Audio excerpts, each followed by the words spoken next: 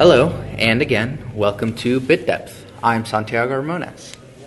This is Mikey. They just call you Mikey. You want to say your last name? My name's Michael Blanton. They call me Mikey. It's fine. It's Yeah, just an easy nickname, obviously. What's your like username, handle, like alter ego? I guess. Stage persona. Yeah. I go by Metroyd Myk. I'm a chiptune artist in Tulsa, where we're currently in the DoubleTree Hotel, a very fancy hotel.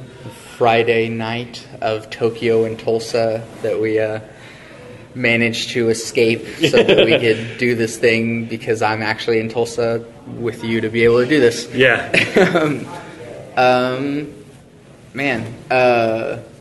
I've always wanted to do some sort like I've at least been like really curious about chiptunes. Yeah. And like what Sucks you guys couldn't come to the panel because I explained it all earlier today. Well, at least now you have all your answers figured out. I guess, yeah. An easy way. So like, yeah, I'll probably be giving you like some of the same questions that Fair. you had then. The basic FAQs. Yeah, but at least to start with one of the hardest hitting questions, what's your favorite video game? It's really hard to pick because right now I'm super into Chrono Trigger again and Justin, me and Megan's old boss. Yeah. That's his favorite game, and I finally picked it up on DS, and it's really good. It's really, really good. And then obviously I'm doing Pokemon Go. Yeah, And but if I had to pick like one video game, oh man, because Super Metroid's always like my go-to. yeah, It's always my go-to. That or like Metroid Fusion. yeah, But but I also have to think about it like if I had to listen to like a soundtrack for the rest of my life, I'd probably just go ahead and pick Chrono Trigger now, just because it's definitively like one I keep coming back to. Yeah. Well, I think especially for like musicians, That's a big thing. like, yeah, it's not just the game. Yeah, like, it's what you hear. It could be like a moderately bad game, but even if the soundtrack is amazing, we're like, man, I'll just keep playing this. Yeah, it's why Mega Man 2 is the best one. Is because like that soundtrack's probably the best one. And then vice versa. Like the game could be like the greatest game ever, but you're just like, I cannot deal. If it's like a 10-second loop over and over again. Like Goat Simulator's fun, but after 10 minutes, like shut up. So you just stay in like the chiptune-ish like era, or do you? I'm very drawn to it. I still play it. Like I have a PS4. With a lot of games, I'm noticing, especially now and my schedule's so weird. Like I have days of like I'm busy all day, and then I'll have like 3 days of like I guess I'll try to find a job to do tonight. So like I have The Witcher. It's the only game I really have physically on PS4 at the moment. I have The Witcher. It's really hard to sit down and play The Witcher. Yeah. Because it's so big and so long, and I love it. It's got everything I love. It's got all these cool fantasy elements, stuff I recognize, and all that stuff I love. But it's like I can't be like, I'm just gonna sit down and play like 10 minutes of The Witcher. It's like you really can't. You it's like at least a minimal like an hour and a half, 2 hours. Exactly. So it's to do like a mission. So it's that kind of thing. But so I tend to draw back to those older games because like I can just sit down and I can play like a level, progress a little bit, and come back. Yeah. And the only game I've seen that does that still is Dark Souls. Like I can play 20 minutes of Dark Souls. Yeah. And make some progression, and then turn it off, come back, I'll be right where I left off. Exactly. And the reason we're talking about video games so much is because I feel like to understand why you do chiptunes, you kind of like the game aspect. Yeah, the game is very important. It's 50% of it. Okay, and so did you just grow up with like 8-bit, 16-bit era games, or did you jump into it later? Yeah, we had a Nintendo Entertainment System in my house for a long time, and like this big box of games. I'm sure Mom accidentally sold it at a garage sale. If she listens to this, I'm sure she'll hate that I said that. So sorry. we had it, and I wish we still had it, but we had just this box of games. Like, I mean, we had a lot of the big names too. Yeah. Like, we had like a bunch of Mega Mans. We had Balloon Fight and a lot of that kind of stuff, and just like it's what we had first. And I was able to pick that up quicker. I was able to play Mario quicker than I was doing other things because it took me a while because I'm super dyslexic, it took me a while to like read and whatnot. And I mentioned this on my panel earlier too, it took me a while to read, so like gaming was like a huge thing for me. I could sit down and I could play a game. I could do a game. Yeah. Mario was like go that way and jump and like basic things of like that's a bad thing, don't touch it. And like so I was playing games probably about like 4 or 5. Yeah. Like when you are able to comprehend A is the that kind of thing. Yeah. So we had that for a lot, and we had that, and eventually we went from that to a PlayStation, and then I wanted a 64, and we kind of went back and forth on a little bit of that. So like while we simultaneously had a Nintendo, and then by the time the PlayStation 64 era came out, we had a PlayStation before we had the 64, but my friend had a 64. So I was able to like kind of make my rounds on all of that. Yeah. So yeah, I for the most part, yeah. Yeah. And then I guess this is like the leap into music because, you know, it is the video games and it is the music. Yeah. As I know a little bit about you that you went to ACM. Yeah. So what was it that brought you into music specifically? Music was something that I was able to get into about I knew I was always interested because like there was something I was wanting to do, and it took me a while to find the instrument. Like before I even got into bass and strings and whatnot, it was like my mom was like, "Well, let's try the violin." And I tried it was probably one of my first instruments was that one. I tried it. I didn't really get it. And, like fretless things was just like jumping ahead for me. I didn't even know what frets were. Yeah. And then I was like, I kind of don't get this. And then we tried clarinet, and we tried, and it was a little too formal. And I just couldn't figure it out. And then eventually my brother John was like, hey, let's try bass. And I was like, okay. And I was like looking into it, and I really, really wanted. I talked about this on another podcast. I was like, I remember he took me to Fiery Brothers at their old location, and I saw a bass guitar that was like a shark.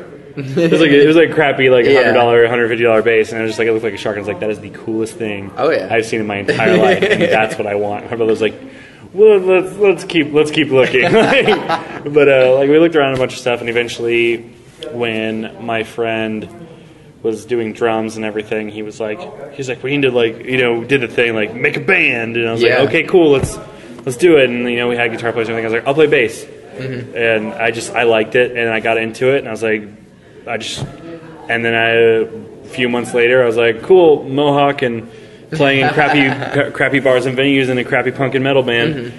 And going back and listening to it now, it's some of like the best and worst memories. And the music is terrible. Oh, yeah. But like, I mean, that's how I got into it. Yeah, and I mean, that's really how you get good at it. Yeah, like, it's really progress sounds like shit. Yeah, that and it's really hard to get good at like a cooperative instrument like bass, just sitting in your room alone. Like you have to have like other people to be like, this is what the groove feels like. Yeah, I didn't even get good at that until I went to college. Yeah, like I remember after our first performance, Joe, our teacher, was after we played, and it was a Clash song. If I remember correctly.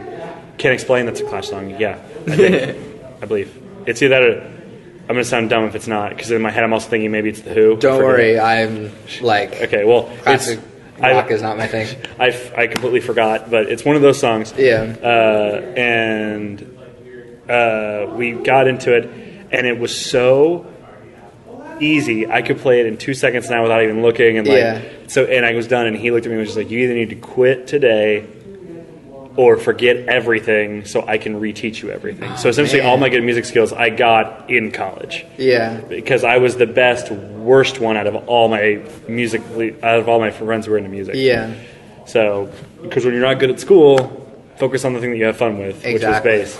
Like even in high school, I would duck out of some of my classes to go practice in the orchestra room, which I couldn't read sheet music, but I still went. I mean, did you jump into ACM like immediately after high school, or did you have some like off years? Kind of. It was because my schooling was excluding college. Really, I never stayed at a school for more than 2 or 3 years because Mom wanted us to try private school. I tried it. It was like the worst possible thing for me. We tried public school, and I genuinely enjoyed public school because I not so much the classes, but like the people there I was able to connect with easier. They were just like real. It wasn't this because private school is just public school with people who have a filtered education system focusing on one thing, and like one core belief system, rather than public school, which is like you have everything. So it's that kind of thing. It's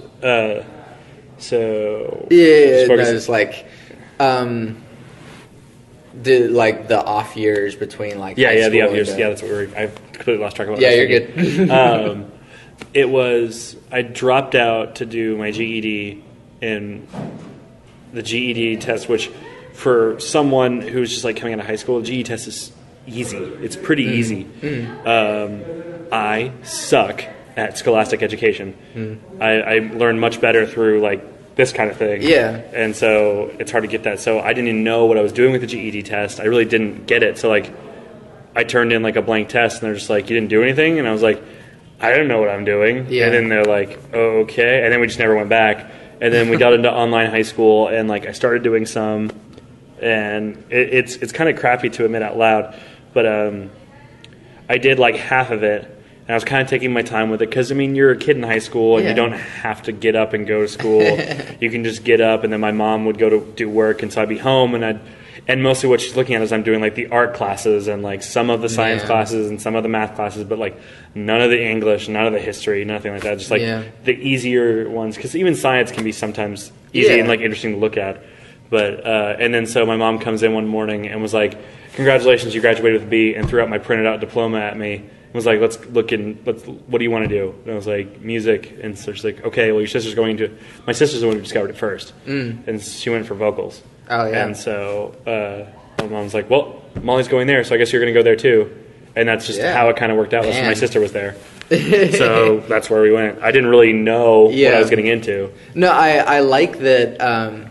It wasn't even like hesitation. It wasn't even like, maybe I could be like, I try like being a plumber or something. Get like a skill job. It's like, nope, music. Let's go. Yeah, it's because I had been doing that off and on for so long, and like when you're 13 and like you're playing in a metal band, and like granted, it's all your friends who are there, and like we're all in high school, and like it was that whole like hardcore scene kid movement that happened briefly, and then like became like a more of a fashion statement at that point. And so like that hardcore punk movement that was coming out of like the 90s and early 2000s, which I didn't even know I was jumping into, but like I was like, I'm wearing like, I mean, I was literally wearing this pair of like, not this same one, but like this exact same pair of pants at that show. And I just had a big mohawk because I thought it was fun. And I was like, oh, let's play a metal show. And back when Tulsa had the pink eye, I mean, I had that place, people left because they got cut on the wall and had to go get stitches on their arms. Oh, man. And I was like, we just played that show. I want to do that forever. So it was, and I really didn't know much else. Like I didn't think to myself like, well, I guess I could go study law. I didn't even think of that. It's not like an option. I'm not smart enough to do that. And so I was like, I could go study this. I could go study now. Like see my options being more of like I work well with my hands and stuff like that. So I could go do like a building job, be fine, and be content with myself. But the music's what I've always known and what I've always done. Yeah, and I mean honestly, at this point, it's kind of like I'm already here. I'm in my 20s and I make some money doing this. So it's like, might as well try to push it to be something, and if in a couple years it's not and I'm in a financial crisis again, I'll just be like, all right, well, let's look at what I can do for work. Okay, and so we spent a little bit of time a while ago like talking about just like the people at ACM like and all the teachers and stuff are just like, I mean, they'll just change your world. Like really. If Joe is probably, other than my mom and my immediate family, Joe is probably, my bass teacher was probably the person who's been the most impacting factor in my entire life. Like, I'd be a totally different person if I hadn't met him and had my group of guys that I was with. Like, I would be totally different. Yeah. And I mean,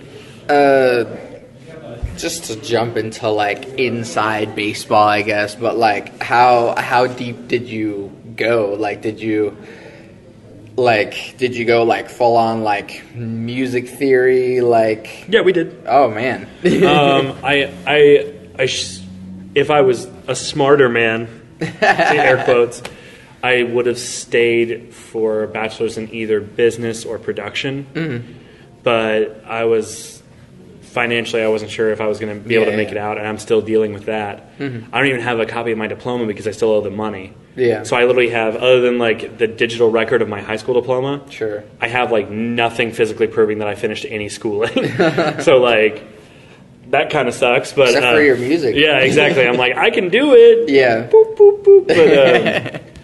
But yeah, it's just been that kind of crazy. It was like music theory, and it was, I forget how many we started with that class, and like some guys dropped out eventually.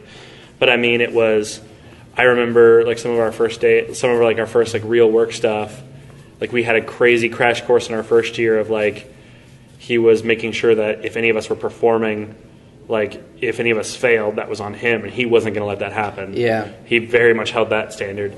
So by the time the second year rolled around and we sat in our first class of like our second semester, he was like, now we work. And I was like, okay. And then we sat down, and it was like, here's, you know the real book? Oh, yeah. Yeah. So he like opens that up, and it's like, okay, and pops that, and then we were all plugged into one mixer, and each one of us had like, he would have like active, like all of us are off except for one. Yeah. And he'd be like, play. Like day one, just like play. Yeah. And we're like, and it's like, oh, you messed up. Next person. Oh, you messed up. Next person. And then eventually we get to where we're all doing it, and he's like, okay, now we're going to learn like this. And like, so when it came to time for like the weekly performance thing, which you're going there currently, right? Yeah, but I'm in production. Yeah, but like you've seen the performance stuff. It used to be, before they started doing these like concert things and make it more fun, it used to be, there was like in my group, I think there was like 24 bands or something like that. And we all had to play the one song once a week and wait through that entire thing. So that class took forever because it was like, this band just played that song, now get ready to hear it 23 more times. Oh, man. So it's like, we go up there and play that song. So by the end of that week, even by the middle of the week, all of us were interchangeable, like as bass players. Like if someone was sick or couldn't make it for some reason, they would tell Joe in advance, and he would still give us like a passing grade type situation. Like we could make it up, but it was like, you get someone to cover for you. You let me know that you're not going to be there, and they damn sure be able to play the song. Yeah. So it was like, if I couldn't be there, I know I could call any of the other like eight or 12, I forget how many we were. Yeah. Like any of the other guys, I can be like, I really need you to play with this band in this key. And it's like, okay. And like, they can go there and just do it. Like, that was what he wanted, and that was what he got. And if anything less was, he'd make you feel like that big, so. Yeah. And so, I mean, given like your kind of work ethic of like, oh, I'll just kind of do the art classes in school, like how is that transition going into like, all right, you better know this stuff and you better know it well? It was really scary at first because, and I mention this now like as it's a casual thing because it's become more of a, I don't want to say casual thing to be this, but like, I'm autistic, and we didn't know that until I was like 18. Yeah. Like the only thing I was ever told in school was like, oh, some people just aren't smart, or oh, he'll get it eventually. Yeah. And it's just like, yes, okay. You can. Okay, it's like the fuck. Like, it was that kind of thing, and so I had that kind of thing for a while. Growing up was like this frustration of like, I'm just dumb, I'm not good in school, and then finally when they're like, no, you just have a hyper focus. Yeah. And like, so your brain doesn't always do these weird processes right, and I was just like, what? And so like getting into college after I had these classes that helped me with that, it was really scary. Like, I had a moment of like, I had to talk to my teacher and be like, and I leveled with him. I was just like, I don't know what I'm doing. I need help. I don't want to fail. And like, so I remember we had to do this Flaming Lips tune, which I'm not a fan, but I had to play it, so that's that kind of mentality. Yeah. It's like I have to play it, so I have to play it. And it was a super weird, and even now I could probably do it fine, but like it was this super weird, complicated tune. I mean, we had days of the sheet music's in front of me, and I had to like really barrel down. Like he sat there and like he gave me like all these different ideas of how to play the song, and he remembers like all I did was like either because he didn't want us to look, so all I did was stare up, count with my foot, and sit there and play the song. So I was like on stage, like in this position, being like trying to play it. And then, like when he was saying, he's like, that was the most boring performance I've ever seen you do, but you played it perfectly. And so I was just like that kind of thing of like, I don't want to fail. I don't want to fail. It was terrifying because even in the like the history classes and stuff like that, some of those I barely passed. Barely. And it was only with the help of like my mom being like, okay, I'm gonna help you with this paper. Sure. Okay, I'm gonna help you with this. I'm gonna help you with this because I just suck at it. I'm just like my brain, and it's not like a lazy approach. It's I literally sit down and I don't know what I'm doing. And if it's explained to me, I can kind of get like something out. But it's just my brain doesn't do it. So I just was like, why don't we just put me where I'm good, and then I just go off. That's what I do. and I think that it starts becoming clear, like. If you just like look at your record and go like, you know, F F F A plus F F, what's that? Yeah. So like sometimes like I think the lowest grade I got in college would be like the lowest grade I think I got was like I barely skirted by with like a D because I looked at my history teacher and I just leveled with him. I was like, I'm gonna be honest with you, man. I enjoy history. I really do. And the problem is it's really hard, unless you're like this really abstract teacher, it's really hard to teach history hands-on. Exactly. Unless you like go do something. Like go to a Civil War reenactment or like reenact it yourself. Like it's really hard to be hands-on with something that was in the past. So it's, so I just like, I'm not good at papers. I'm not good at tests. I'm not good at this. And some teachers just equate that to being lazy, which, because like if you work hard, you can do it. And it's, there to a degree, I agree, but not completely all the time. And so it's just like I turned in a paper that essentially my mom did, and he was like, "You wrote this paper?" I was like, "Yeah, I totally did." And he's like, "What's in it?" And so my mom and I worked out the system of like, if I can learn it and explain it to her and tell her what it all is, she'll write the paper. Sure. So because that way I know what's on the paper in general, but then like give it to her because writing papers in English and like citing sources and like you can't copy it verbatim, but you have to you have to reword it to where it's not copy. But I'm like, but it's that. Why don't I just like read that and then copy? It's stupid. It's the same shit. So it was that kind of stuff. So it was scary. It was really scary. But I mean, again, like it just shows that like whenever you do excel, like you get good at it. And so when you like what you're doing, it's not hard to practice. It's not hard to get better. And I mean, it shows whenever you are able to like at least crack down and go, like you stomped your foot and had like very bad stage performance, but like, man, you played it perfect. And that just like, you can just throw that in the face of every teacher that's like, oh, you're just lazy or you're just stupid. And it's like, no, I did it. I did it. It just didn't look good, but I did it.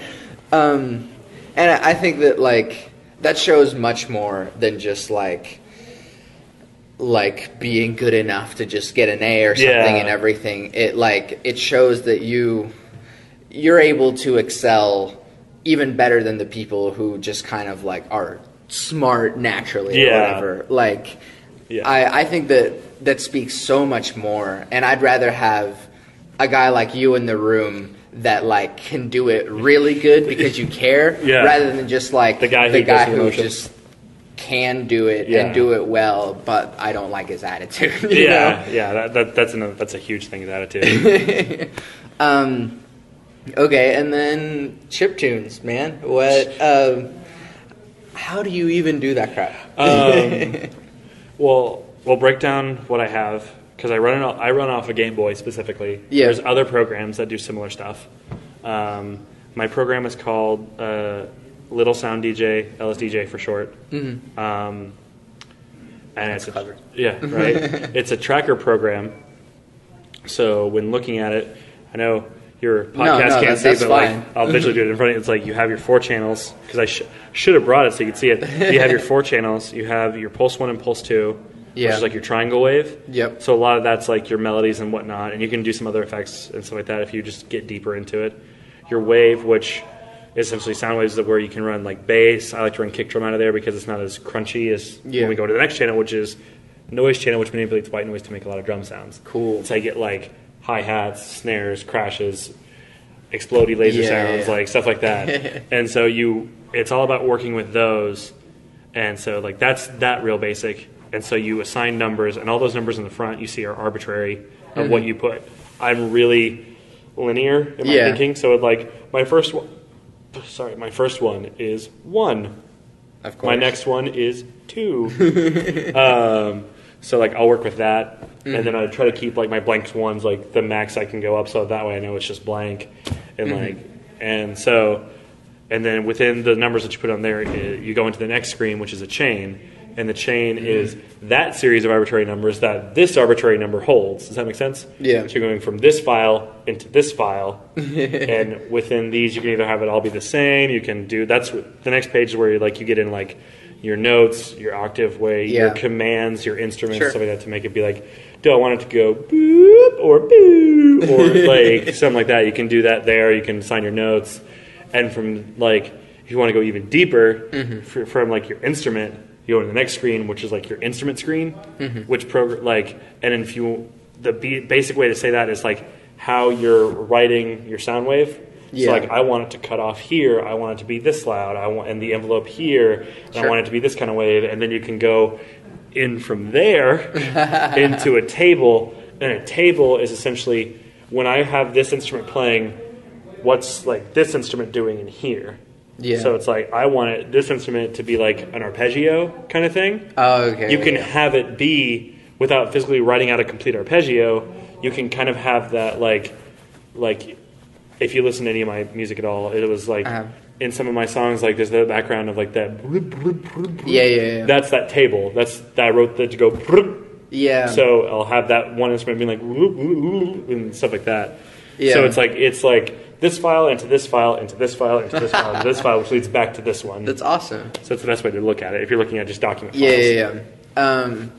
And so all of the chiptune music is basically 4 tracks, essentially. 4 channels working off, and because it's a tracker program, unless I make it do anything different and command it to change at any weird time, you have a tempo of what you set it to, and then when I hit start, it's going to play through what I have set. Yeah. If I have like 4 here and 5 things here, the timing is going to get off of it, but it's just going to keep going in that logical step until I make it stop.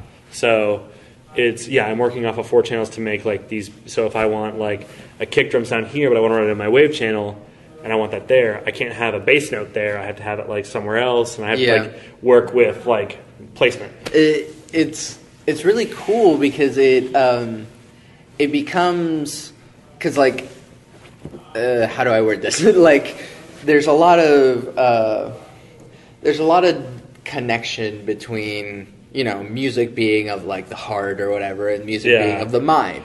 And a lot of this stuff is very mind. Like, you know, just understanding how to use this freaking, all right, here's your 4 channels, and then your tables and all that stuff. Yeah, it gets really mathematical. Which is very much what my brain is. Because my mom was an English major, and my dad did history. And I was like, I told my mom once, like, I like math. Why? Because I have a right answer. Yep. Like, I have, this works. It's like 4 plus 4 is always going to be 8. Mm-hmm. Like, that will always be 8. Yeah. Not like, what's the best answer? It's like, shut up, English. Like, they're all right. So if I circle any of them, I'm technically right. But, like, I hate that. I hate that. Oh, yeah, no. So music being mathematical is, like, super, like, just refreshing of, like, this will always sound like this. Yeah. So make that work. But it's still like a mixture of the two. Because then you can get all these weird experimental stuff once you get past that. But like you get your math out. You get your like, all right, here's the thing that I can process in numbers and facts, and every time it's going to be like this. Okay, I'm there. But at the same time, it's like, you know, this thing makes me feel this way, and that's why I made it that way. Yeah, exactly. Which is why I have like a lot of same tropes I have in a lot of my songs. If you're able to analyze songs and you listen to my song, you're like, okay, here comes that thing. Here comes that thing. Yeah. It's because I have these things that I really like, which are accessible. Yeah. Which for me is like, oh, look, he has chording in a minor key. Oh, look, he has a breakdown. Oh, look, he stopped the drums for chords. Yeah, exactly. Like, I have these things that I like to do. And I mean, everyone does that. Yeah. I mean, look at anything on the radio. Yeah. Like, so that's fine as long as you know it. Same with every, like, video game music. Yeah. Like, it's, you know, how do we make a simple song, like, interesting enough without, like, taking up all of the data that we need to... Look at Mega Man. Exactly. And so... And Mega Man had a lot of stuff going for it. Melody. And then a lot of that stuff also comes from, like, Counterpoint, because it's just, like, very simple stuff that we mix it up a little bit. Yeah. Mix it up a little bit more. It's still the same thing. Yeah. But, like, just different enough to keep your interest without making it too difficult on whatever you're running through. Yeah, and then if you get into like the production side of music and games, I mean, there's some big names who work in just video game music that you like I forget his name, like what's his face from, like, I think I'm throwing out names that I'm not always 100% sure on because I can't remember, but like I think he was in The Police, did like stuff for Spyro. Oh, geez. Something like that. Yeah. It was like The Police or some band like that. He did the music for Spyro, like the first two Spyros, and it sounds really good. Like the Spyro soundtrack is trippy and cool, and like Koji Kondo, the guy who made Mario, like the most recognizable melody of all time. Yeah. Like I play that anywhere and people are gonna know what it is. Oh yeah. And like you look at all these cool ideas of just like, how do I convey this feeling through electronic noise? So it's like it's that same thing you're talking about. It's that this makes you feel this way. Like I'm playing Metroid when I listen to Zebus or like the Mother Brain, music and stuff like that. I know like this is some serious stuff because I'm in a space odyssey, but it's a 2D thing on my screen. Exactly. So it's that emotion thing, and so I tap into that like nostalgia bit with my music, which is also why I love it so much, because I'm making my own nostalgia music. Exactly. So it's very much like a like I feel all fluttery. Yeah. To get a little bit like I consider myself more of a composer than anything else. Yeah, that's good. And I use that hat too. Yeah. There's like a strange part of like, kind of like you just said, like your own nostalgia music that you ever just like listen to your own music and go, man, this is good. And I can say this excluding like a couple of fun things I did before where I just genuinely enjoyed it, I still have trouble hearing my own voice, which I think anyone does. Yeah. So like when I have like background vocals on a track, I'm like, I hear myself, that's weird. Or like my physical playing, and I can analyze like my physical technique was bad.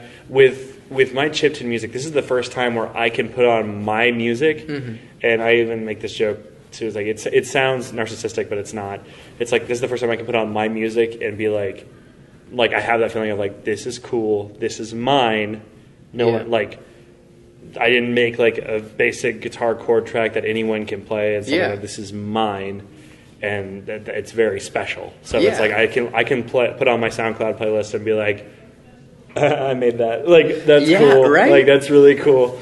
Like, and I think that honestly, that's anything that's a feeling that every musician should sort of have. That every like creator should have, because you do have to have like a bit of an ego to be able to if I want to go out, this is my product, buy it. Yeah, if I want to go out and play, I have to. If I want to go out and play some show that's hot shit, I have to bring hot shit. Yeah. And like I have to be able to talk big, I have to be able to sell myself, I have to do like, and my biggest thing is like, because I'm such a like easy person, like I've been to contract signings for like gigs and stuff like that, and I had to like look nice and like have someone with me who can also read the contract and stuff like that, because I'm not going to look like an idiot and be like, what does this say? Like, I'm not like fine print stuff. So have people with me to do that, and they're like, "So, what's your rate for your playing?" And I'm like, "What are you offering?" Because I don't know. Yeah. I'm really figuring this out. And I don't. Kind of the more that I meet musicians and kind of like hear interviews from like even the biggest musicians, we all kind of have that imposter syndrome of like, am I really like, like, you paid how much for this? I have a couple friends, and I say that I stress this is. I don't think I'm famous. I don't think I'm a big deal. Yeah. I think I'm fun and entertaining, and I know I can deliver a fun and entertaining product in music. I have friends who will call me famous just because a group of people downtown know who I am, and I've gotten to talk to some cool people who have some amount of fame, be it on the internet or on a music circuit and whatnot. I've got to play with some, but I'm not famous. And so it's like I have all these fun little connections everywhere, but it's still a thing of like they told me I'm playing XBO in September. Yeah. And like to me it's like they're like I looked up the page one day, they're like, "Oh, you're playing with Mega Ran." And I'm like, "Whoa." I was like, I know, I looked, I was just like, what? And like I just literally I was like, "Am I playing like the same place?" Like, or is it like I'm over here and he's like the after party, or he's like, "No, you're the after party." And I was like, so, And I'm like, I've listened to him I found him when I got into chiptune and stuff like that, nerdcore hip hop and stuff like that. I found him, I was listening to MC Chris when I was in high school and stuff like that for nerdcore hip hop, but then like I found Mega Ran when I was in college because I found like some random bits of his tracks, which got me into like MC Lars and Samus and a few other people. And now I tweet at Samus every now and then. She's the nicest woman in the entire world. And I'm going to be like clear with you. I have no idea who most of these people are, except for Mega Ran, who I heard like on a different thing once. Well, Samus is a female nerdcore hip hop artist who I forget exactly. I don't know if she's getting her doctorate in music, but she's getting her doctorate in something. Dang. And I know she's also like a teacher and everything, but she does nerdcore hip hop, and that woman is a lyrical genius and is the nicest person in the world. Oh my gosh! Like, I remember she tweeted out one day. I think she was passively doing it like, "Oh, I should make like a live band and stuff like that." And I instantly, because I'm notified on her Twitter, I instantly tweeted her. I was like, I will pack my stuff. Oh yeah. I will fly to New York. I will be there tomorrow. Do you need me?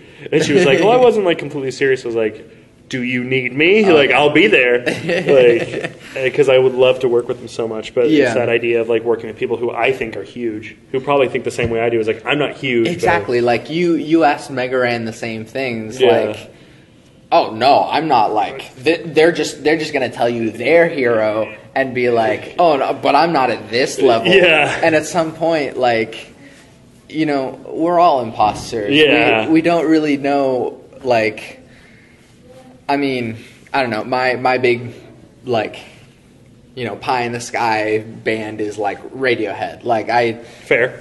Like, could even Radiohead like be like, oh yeah, but I'm not like, I don't know. Like that Radiohead, and no hate on it, but like Radiohead was never something I got into. So like I don't know their influence, but I could totally see him being like. Yeah, but we're not the Beatles, or I'm not like, I don't know, Meatloaf. Like, I don't know if they're into Meatloaf. And everyone should be into Meatloaf. Everyone has their like, yeah, but look at this person. You know? I like to think that everyone at least has, and I would do anything for love on like some playlist. But that's just me. Okay, and so we kind of touched on like the feely side or whatever. So I guess we can jump into this aspect of it. What drives your views on the world? Is it religion? Is it just life? I guess that's a good way to look at it. It's just life, but I think what drives me the most is a few months back. Like almost, I mean, more so than more than a year now. I had, well, more than a year for the first part, and then the second part's been since the beginning of this year. Sure. I had a minor health scare. Yeah. Of, I had panic attacks when I was a kid, and like this crisis thing of like, because we didn't know what my autism was, and we didn't know how to deal with my depression and confusion and all this other stuff. But then when I got all that sorted out, like I never really had a panic attack again. Yeah. And then I remember one night I'm just over at my friend's house, and I literally thought I was going to die in the next 3 hours. Yeah. Like in my head, I was like, I'm dying. My pulse is like racing. Like I'm freaking out. I'm having a heart attack right now, and I wasn't. It was just a panic attack. And so then like I remember calling my mom, being like, something's wrong. She's like, okay, well, calm down. She's like, do you need an ambulance? I was like, I don't know.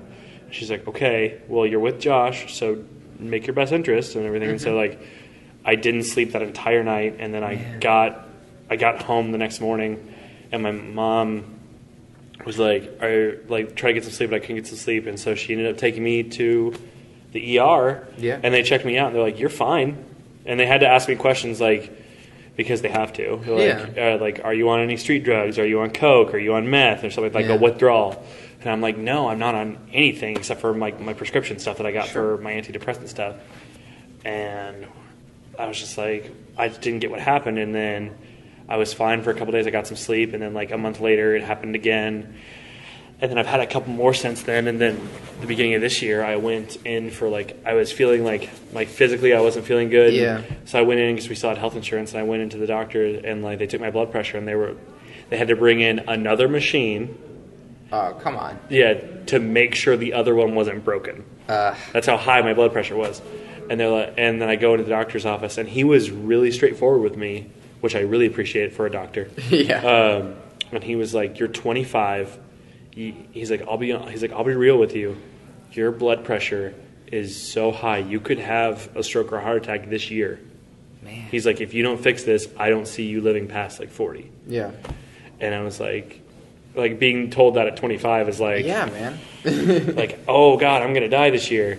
And I still struggle with body anxiety with that kind of stuff, even though now with my workout and diet and exercise, I'm losing almost 70 pounds now. Yeah. Is like. And by the way, I keep seeing you saying oh man, I'm at this weight and I'm at this weight, and I'm like, yeah, you go, man. Pump! and just changing all that, and I know my blood pressure is way better than what it was. I'm pretty much around average to a little bit higher than average now, because I'm still big, but so it's unavoidable. Even with medication, it can get up. Yeah, but, sure. It's still I struggle with that. I feel weird. Am I dying? Am I dying? I still deal with that because the brain's crazy. So I guess what drives me the most is that kind of thing of I thought I was going to die for a month. Mm-hmm. I thought my life is over. I'm 25. It's going to hurt. I'm going to die in my car by myself forever. Something's going to happen, or I'm going to be at home by myself, and I'm going to have a heart attack and not be able to call anyone and be alone. Yeah. Because that's how my brother Kevin died. Almost a year ago now. Was he went on a lunch break, and he had a heart attack in his home, and he couldn't call anyone, and he died. Wow. Because he was struggling with diabetes that he didn't tell anyone about, and all this other stuff. And so it's that could happen to me. That could easily be me. And he was just in his 40s. Yeah. So it's that kind of thing of I need to get up. I need to make myself better. I need to make some sort of impact. So I push my music, and I push this influence of positive and gaming culture, and pushing this thing that I can now. So that's what really drives me, is to get up, because I was I had to accept, most 25-year-olds don't think about dying every day. Oh, yeah. It's not something you should think about every day, but it's it was a thing of I honest to God thought I was going to die in a month or two. So I have to get up and do something, because what do I have? I have nothing.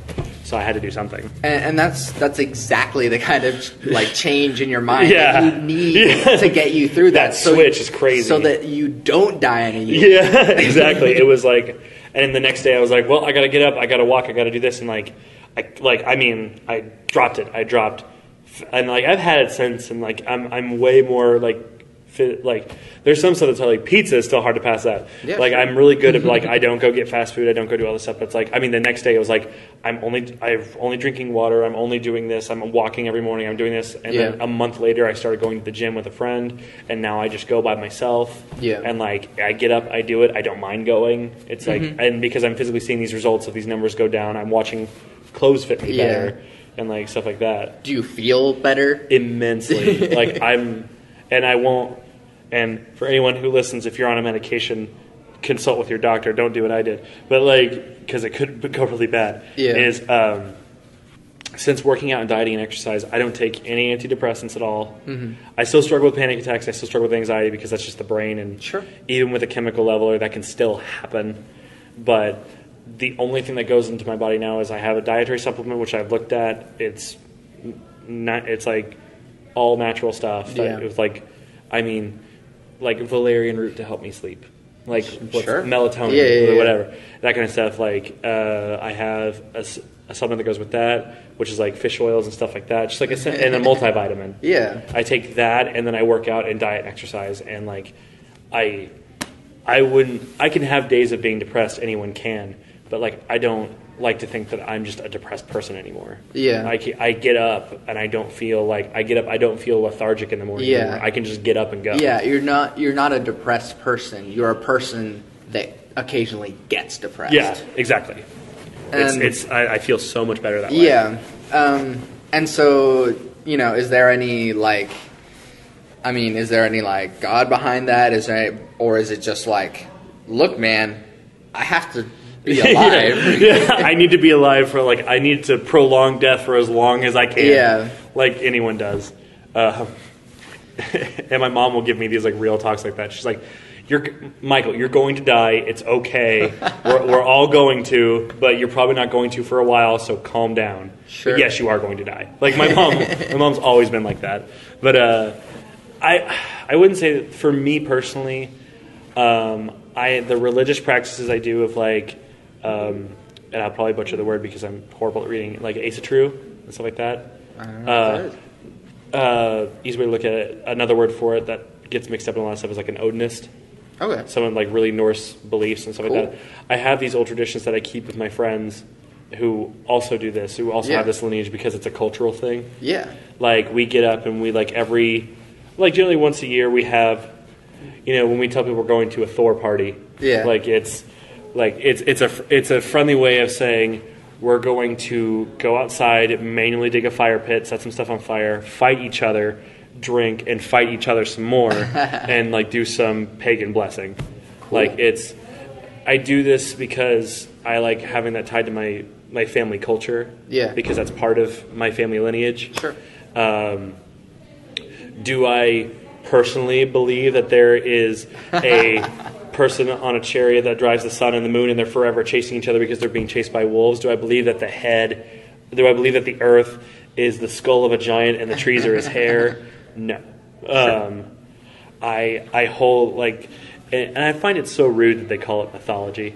I find it the study of myths, but I find that so rude. But if I have to place a belief in something, I believe I'm here, and then I know science can tell me what I am and what's around us and stuff like that. So above all things, I trust science. And I know science can be wrong and then be changed, like anything, but science is okay with that, and that's why I like it. It's oh, we were wrong. Okay. Let's move on to the right thing. Yeah. It's not hold firm in this old thing that's been... Yeah. And not to bash anyone, because I have friends of a million faiths, like you, Sable, Megan, even some of my personal friends, even my mom. My mom's a Christian lady, and she's just well, Michael, pray about it. And I'm and I've had some days where I'm just an asshole. I'm like, Mom, that doesn't exist. Because I'm mad at everything. So I guess I would say, if anything, I believe in myself, and I believe science can tell me what it is, but I have a religious practice or a faith practice for a cultural benefit. Yeah, to feel like I'm keeping a culture that's mostly dead alive. And I think that's a really good and healthy way to do it, because a lot of the point of me asking everyone about their religious beliefs is not because I want to challenge them about it. But it's because your beliefs change your behavior. Yeah. And so if you really think that, from as broad as I'm going to die this year, or just as specific as there is a mouse in my head, and actually believing that there is a mouse in your head completely changes or from whether or not you're going to pretend that there's a mouse in your head. And so, no, I'm not equating people's beliefs to having a mouse in their head. But, it really does change how you behave, how you treat other people. Exactly. And I think that cultural practice of, having this camaraderie with friends and, digging a manual fire. But, there's stuff in there that, may not be oh, yes, no, there isn't a guy in the sky pulling the sun with a chariot. Yeah. But you do get something out of hanging out with your friends and doing this ritual, really. Yeah. That it does benefit you. Yeah, and it's because spirituality and the science of it aren't you don't have to be one or the other. Sure. You can be both, and it's okay. Yeah. And so it's we have. I've done the thing of the internal prayer of okay, just give yourself up to an energy and make yourself feel better, and if that's what makes you feel better, that's fine. And it's also really hard to have this kind of belief system because the cultural aspect is tied to neo-Nazi fuckheads because Hitler took everything good in the world and made it and. Disclaimer now, I am not advocating Nazis and Hitler. I am not a sympathizer. I hate them.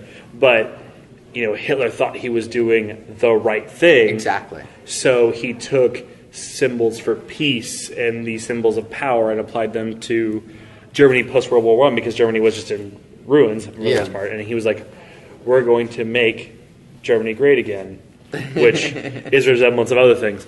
But... that's what he was. That's what he was doing. Yeah. So it's the fact that I have that tattooed on my hands sucks for some parts. Some people can see just that. That could be considered an Iron Cross. Yeah. It's really hard for me to go out and look the way I do and carry myself the way I do. Sure. I've been equated to being a Nazi more than once in my life. Yeah. I remember getting this and...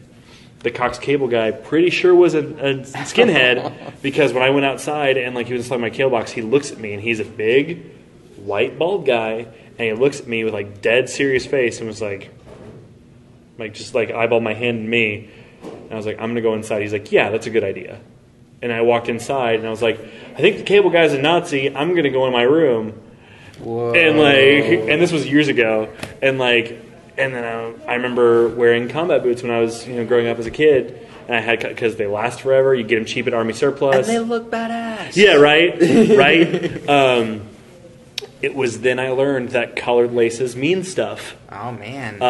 The boots I got, the laces were broken because I got them on sale at Army Surplus for $20. The laces were broken. They use hard plastic laces on those boots because they're old retired military boots. Sure. So I got some that happened to be white. Didn't think anything of it. Just put them on. No big deal. Walked around and I got stopped because apparently in neo-Nazi gang culture, white laces mean you've just started and you haven't had your curb party yet and you haven't taken a life. So when you wear red laces, you have.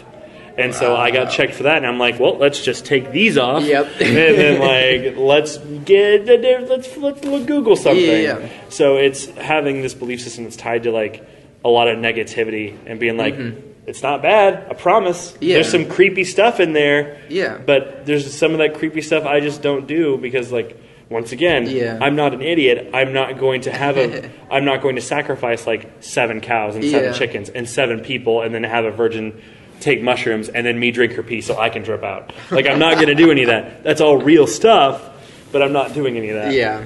So for my sake and just for because I'm very curious. Yeah. Can you describe and explain the tattoo on your hands? Yeah. So, and I also have a Mjolnir that I've made myself because I blacksmith for a hobby. Cool. It's very fun. So, in this language, if we translate it to Roman, and some of it's really hard because a lot of these old languages don't always have like an official translation because they're so old and stuff can get passed around weird. Because I've seen several different people say this is a different symbol, stuff like that. But in Roman, for the most part, Playbass.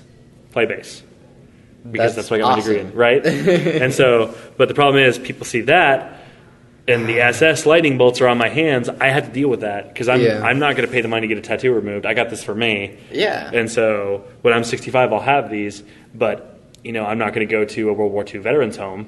Oh yeah. I will wear gloves. But yeah, so it's because that's a totally different world. Yeah. But yeah, so it's just the symbols on my hands. That's what they mean. Oh man, that's so cool. And then they have their own meanings. Like, and I don't have any of them on me. Like, if you add like another arrow to here, that's like a strength rune. And then there's like life and family and like wealth and all this sort of stuff. So like on the Mjolnir that I made, I hand etched in a lot of that stuff of like, okay, at the top you have your strength, which is just the arrow, and that's like if I remember correctly, because I'm bad at this, it's like Odin, and then below that's the In, which is like a protection for yourself, like spiritually and physically. You have like your strength rune and your courage rune and your wisdom and like stuff like that, just like a token for yourself. And because I hand forged that Mjolnir, I was like, what do I want for myself? And put those on there, and I have that. That's cool. And I made it out of plate steel, and it's heavy and annoying, but I have it. Oh man, that's super cool. I don't know if we're okay. I mean, I got all the time in the world, man. It's up to you. Yeah. So what is what does your cultural and traditional belief, I guess, like how has that affected your life? How does that make, like, from since whenever you weren't doing it, but now that you've like gotten more into it or something, like how has that affected you? Like the culture aspect of like practicing and stuff? Yeah.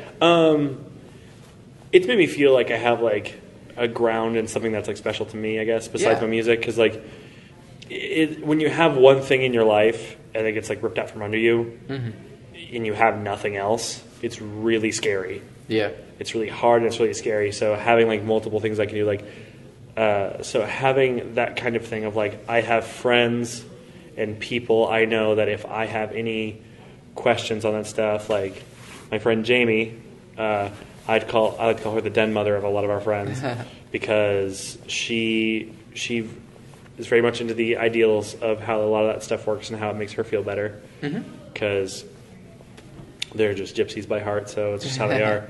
So like how it makes me feel is I have like a ground in something where I can, because I'm such a logical mathematical person in my head, and at the end of the day we're all animals. We're all just animals. We just happen to have opposable thumbs and are really good at making buildings. Yeah. I have a way to go, let loose that animal and that's in anyone's mind and body is that idea of like I can go let this feelings out and get out these frustrations and like feel like I have a ground and get some footing in something like a little more human than an analytical brain of like, well, that's stupid, so we do this, and that's wrong, so we just, and like the mathematical linear thinking that I do every day with having autism and like obsessive compulsive disorder. So it's like with that kind of stuff, I get up, I brush my teeth, I use the bathroom for 5 minutes, I go make a breakfast of 3 eggs because I have to have 3 eggs. I have at least 12 to 15 ounces of water, and then after that I take my supplements, I go walk for 3 miles. I have to do these things or else my whole day is like weird because in my head I feel like if I don't do it, I'm going to explode. So it's like these weird like tropes I have. So if I can go let out that kind of frustration every day and have that thing of like just be an animal, I guess, in like a safe environment where I know I'm not getting judged and I'm not having that feeling of like what I'm doing is wrong or anything like that. Because people have come to those kinds of events that we do because they're very much like within our friend group. Yeah. Who don't practice any of that, and literally they just show up and they eat and they have fun. Some people partake. We never make anyone do anything. Sure. Because some stuff can get weird. Yeah. But it's never for anybody. So we're just like, okay, if you don't want to do it, that's fine. Yeah. Like, okay, Yeah. you're fine. Yeah, I feel like that really it helps you like stay balanced. Yeah, that's a good way of putting it. It's just, I feel a lot more balanced having that aspect of like going and letting out that kind of energy of like, of like, oh my God, God's fighting demons and like and going out and like, I mean, the first year we did it was hand-to-hand fighting. I mean, it was me and the guys got together, and the food that we cooked, like traditionally, you take the ash from that, like we cooked goat and a few other things, and like take the ash from there, put that in like our sweat and water and stuff like that, and make the paste, and that's your war paint, and then you go fight in a fire pit. Yeah. Like we did that. And my friend so Mike cool. fractured his ankle. And then the next year we were like, okay, let's not do hand-to-hand combat. So yeah, it sounds a little dorky, but I mean, traditionally after hand-to-hand combat, what did the young kids learn? Weapons. Yep. So like, okay, so me and Zach got in, we made some wooden shields. We made like PVC pipe, foam weapons, but we made several weapons and we got outside and we whacked each other. Yeah. Like some people didn't get hurt as bad. Yeah. We were whacking enough with foam weapons to break wooden shields. Yeah. So, I mean, we were hitting each other. Yeah. I need to spar with you sometime. Yeah, right? Right? No, I think that's awesome. I guess some closing questions. What is the value of people to you? That's a good one. People to me, that's so hard. Because people, like, at the end of the day, to me, everyone is important. Yeah. Everyone's important. Do I, as a human being, do I treat everyone the same? No. No. Because not everyone is the same. But I don't. Not everyone's your mom. Not everyone's you, and like, yeah.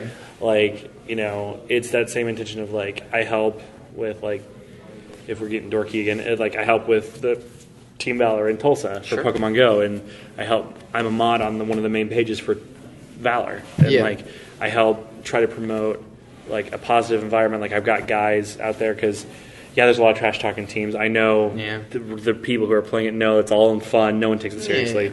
Like walking in, I'm wearing a Team Valor shirt, and some Mystic guys like, because Valor gets a lot of shit talk for being meatheads and whatnot. And like the funny thing is like, no, it literally just comes out of nothing. Yeah, it's nothing. It's just red. It's just blue. It's just yellow. But they're different. But no, But it's that same idea of like I got them like when we're out doing Pokemon Go stuff. It's like I've got them picking up trash. I've got some people donating blood to get tickets to the zoo so they can go play in a good Pokemon spot. Like use good things out of this cool thing. But like I was like help as many people as you can go to that. And I get to the gas station that same day, and a guy stops me asking if I can take him down to Utica when Utica's literally like a 5-minute walk, and I'm like I'm not driving you. I don't know you. Go away. Do I want him to get assassinated? No. But everyone's important.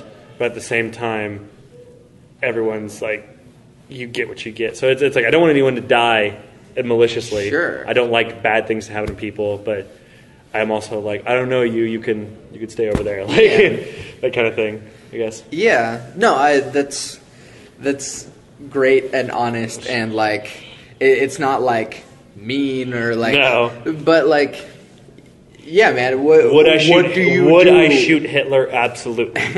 would I want Hitler to get beat up? Yes. That's fair. Yeah. That's right. I think we can all agree on like I want Hitler to get beat up, everyone else is fine. But I still really love that because you can still respect the people around you. You can still, encourage good behavior among your community. But, like, you're also taking care of yourself and not driving random strangers just 5 minutes away. And it's that assess your situation. Like, is the strange guy, no matter what skin color he is, no matter what he is, old or young, am I going to drive a stranger? 9 times out of 10, probably not. But like, I see someone, like, I've literally stopped seeing like some older guy. Like, I saw an older guy with a walker just walking down like down the street, down the street, I think on Mingo. And it's like, it's 98 degrees outside with a heat index with like 65% humidity. And I'm like, you've got to be in like your 80s. Like, what are you doing? And I pulled over and I'm like, do you need a ride? Like, where are you going? And he's like, oh, I'm just going over here to the corner store because he doesn't live that far. And I was like, get in my car. Like, I'll just drive you. So it's like, assess the situation. Is the old guy with the walker going to rob me? Probably not. Does the movie say he will? Yes. Well, but at the same time, I think I can take a 75-year-old man. You who paints your face with the ashes of the goat fire and punches your friends in the face, like, I think you can take 80-year-old guy on a walker. Exactly. So it's like, assess your situation, but it's that open and honest feeling of, I do protect myself and my people around me, and I promote good behavior. Am I rushing off to get in a fight? No. Should people die? No. But at the end of the day, that's it. Yeah. Thank you. I really respect you. I really appreciate all that. What are your things? Promote your things. Okay. Because I didn't do this at the panel very well, which is why I left. I was like, well, what do I know about a T-shirt? Oh, because I didn't say I had them. You can find me, Metroid Myk, like Metroid the video game. Myk is in my name. They both start with M. Should be easy to remember. I'm on Facebook under that. I'm on SoundCloud under that. Everyone's like, do you have a website? No, because I'm not good at that, and I need to get with someone who does. I can help you out with that, or I there you go. Get you in touch with some people with that. I'm working on getting my EP out, hopefully by September, so I have something good to sell at XPO. But for a demo, if you want, I'll burn you a CD for $3. I have T-shirts for $15. Why don't you just go to SoundCloud, listen to this awesome I'm getting music there. I'm talking to the listener. Listen to this guy's music. Yeah, it's as simple as that. And I said this on my friend's podcast I was on, because he does the Gamer Stand podcast in Oklahoma City, which I need to get you in touch with them because they're really cool, and they're really cool guys to talk to about games. They do like a news kind of thing for games, and they're really fun. And I just went on their stuff for Monster Hunter, and I talked about this on the Monster Hunter one. The consumer end of like what you're listening to, what you put out and what I put out, and what a restaurant puts out is like very little difference. It's people have no idea what like clicking a listen does, and like I get so annoyed when people are like, oh, I just haven't had the time to listen. I'm like, you've been in your car, you've been at your home. I know you were on Facebook for 2 hours. Like, you've had the time, you just haven't done it because you didn't remember, and that's fine. But they have no idea how much like click a share button. That means the world. Oh, yeah. Like something, that means the world. Comment on something. Tell someone. Like a simple gesture of like, hey, I thought this was cool. Here you go. Like, I love that. Because on SoundCloud there's these two numbers, and it's like plays today and plays this week. And I'm very sad when that plays this day is very low, and I'm like, man. But whenever it spikes just a little bit, you're just like, I'm doing. Because I've had some weeks where like I'll go play a cool show, and like, oh, your plays this week were like 30, and I'm like, oh, that's amazing. And then like the next week it's like 2, and I'm like, and I even have some people I know personally who's like, oh, I haven't listened to your stuff. I'm like, what? Like, you haven't brought it to me. I was like, you're on the internet, like it's there. And it's that little thing of like hitting a share. Like, if I just look at it this way, if every single, and I don't ever ask this of anyone. It's like, if all of my friends on my Facebook page hit share once, like that would skyrocket my page and ads. And then if one of their friends did that same thing, it's just like it doubles that number or more, and that shows when I go to like email like XPO or I tried Wizard Comic Con for Tulsa and stuff like that. Yeah. And I'm like, I promise people will listen. Sure. And then look and they're like, oh yeah, you've got like some decent amount of plays, but like your Facebook page has like 204 likes. You know, that's not compared to like this 40,000 that we have from this other person. More people will go to that, so they're going to go to that. I'm like, I could have that if people would just hit a button. Exactly. It's crazy what that consumer ideal is because everyone's trying to do it. Yeah. So it's all about making dope shit and then putting out that dope shit so people get that. So yeah. So do you have a Twitter? I do. The handle is @TheNerdViking. Nice. Oh yeah, I remember that now. Yeah. Yeah. Find this dude. Listen to his music. I've listened to it. It's really cool. It's really fun. You know, like you could even like mute your 8-bit games and put his music on and be like, this feels great. Oh, you know. I didn't mention it before, and I guess this is the tail end thing kind of close out on, is the music that I write is to science fiction / fantasy short stories that I've written that go together into one like story. So like the 6 or 7 songs that I have go into like a mini short story. And so like cool. sometimes when I have like the time, like if I have like a 40-minute set, I can like tell that story. Yeah. And then like it's kind of like being in like a Dungeons and Dragons game with like one person and then figure out like something cool and like I can send a person on a journey because I wrote the story for something. Yeah. So I write to a story. So when that EP comes out, I'll have like a README file or like something that when you pop it into your computer, it'll pull up like these little 7-page thing of like cool. what that is. That's so really you'll cool. get like a science fiction story with my music too. I should have mentioned that before, but I won't. Yeah, no. And so, yeah, man. Thanks for coming on. No problem. I will have you on again at some point. Woo! And I always end with like my 3 things, which is like my religion of sorts, which is love never fails. It's going to be okay. I might be wrong. Thanks for listening.